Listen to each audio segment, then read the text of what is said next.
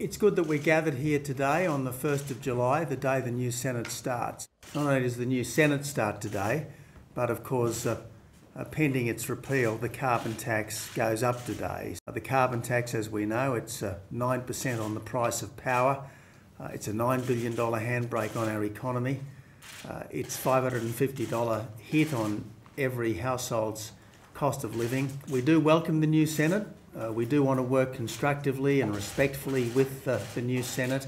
There are other things happening today. Work for the dole as a mandatory continuous activity for people under 30 starts, for unemployed people under 30, starts today or is beginning today in 18 areas right around our country. The youth job retention bonuses start to operate from today.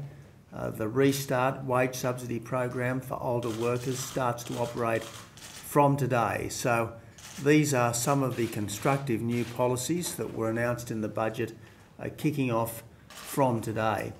Finally, could I just say what a good, strong team we've been over the last 9 months.